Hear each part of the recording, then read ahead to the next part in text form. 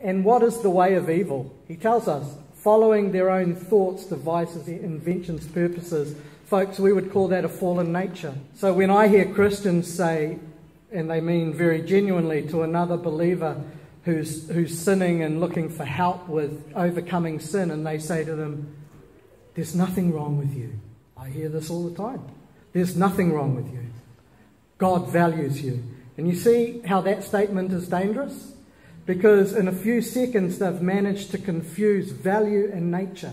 The Bible actually says God hates sinners. So this is what this is saying, is actually their own thoughts and devices and inventions are what's led them in. Ra, the evil, lo tov. Not good is the opposite of good, isn't it? Not good is the opposite of good.